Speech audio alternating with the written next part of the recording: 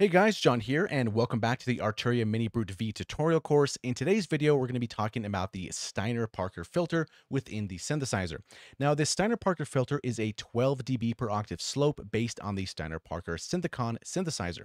Now, one thing to keep in mind about this filter is that it's going to react differently depending on its input signal. So if the input signal is rather low, then we get a nice clean sound. However, we get a dirtier sound with hotter input signals to the filter. Now, within this filter, we have a few different options. We have a low pass filter, we have a band pass filter, we have a high pass filter, and finally we have a notch filter. So the main knob that we need to know about is going to be the cutoff. Now, this is a very important one, which is probably why it's the only orange knob on the synthesizer. So the cutoff is going to be the point in the frequency spectrum where the attenuation begins. However, if we're going to be in notch mode or bandpass mode, the cutoff is going to be the center point. So right now we just have a saw wave up here. So let's take a listen and see how all those high frequencies are going to start getting filtered out.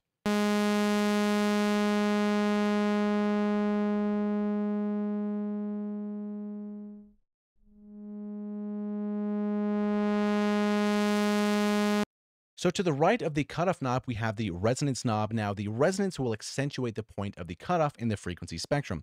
So let's do another filter sweep and increase the resonance here.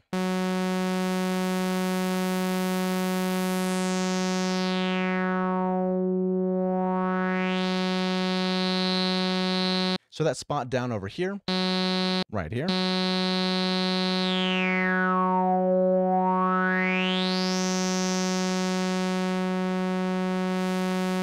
So right below the cutoff knob, we have something called the envelope amount, which is going to be the settings down here for the filter envelope. So if we want a little bit of modulation on this cutoff, we're going to be giving it some depth and then adjusting this envelope down over here. So for example, we can bring down this cutoff maybe somewhere right here, maybe give it some resonance so we have something like this.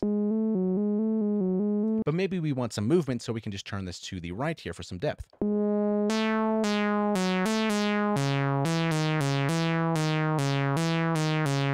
Now, the speed at which this is decaying is controlled by this decay slider.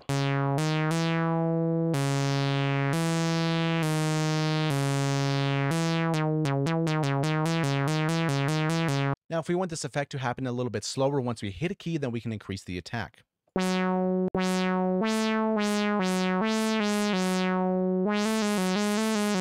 And then we can change the sustain to see where it wants to sustain at. So maybe we want it to stop right about here. Or pick a spot that we like. Maybe right there. And maybe we want a little bit of release, and we bring this up here. We won't really notice anything because our amp releases all the way down, so we need to bring this up here.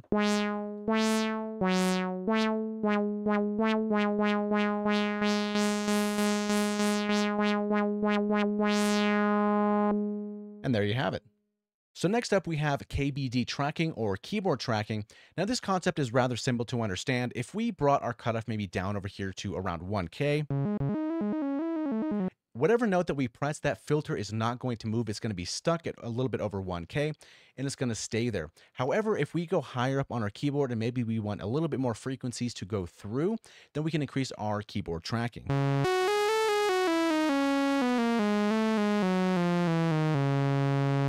So essentially, the higher notes that we play, the more this filter knob is going to slightly open up more and more.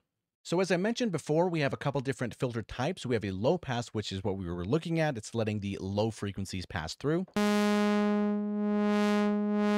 Then we have a band pass, which is letting a band of frequencies pass through. And with our cutoff, it's like the center point. We're kind of choosing a certain area of the frequencies that we'd like that we want to pass through to the filter. So maybe we like this tonality right here.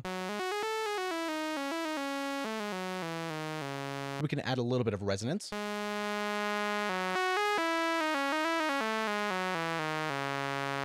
Next up, we have a high pass, which is letting the high frequencies pass through. So if we have our resonance all the way down, all the way at the top, it's going to be a little bit backwards because now we're cutting the low frequencies. So we have our knob all the way down here, and now we can decide how much of the low end that we would like to cut.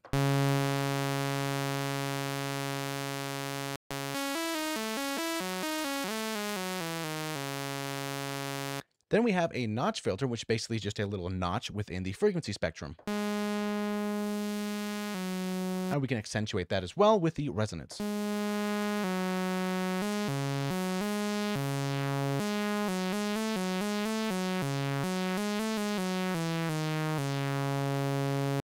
Okay, last but not least, we have this knob here called Brute Factor. So what the heck does this thing do? So according to the manual, this knob simulates taking the amplified headphone output signal and feeding it directly back into the filter. Now, this can produce very unique tones and results, especially at extreme values where sidebands can also occur. So with that being said, let's take this thing here for a spin.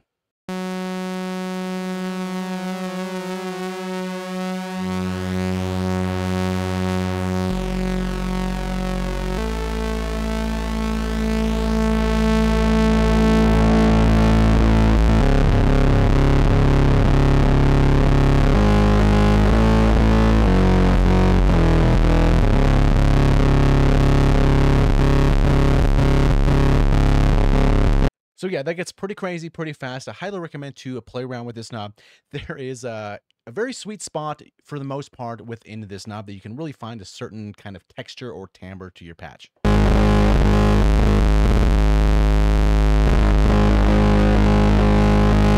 Like right there seems pretty cool for this one.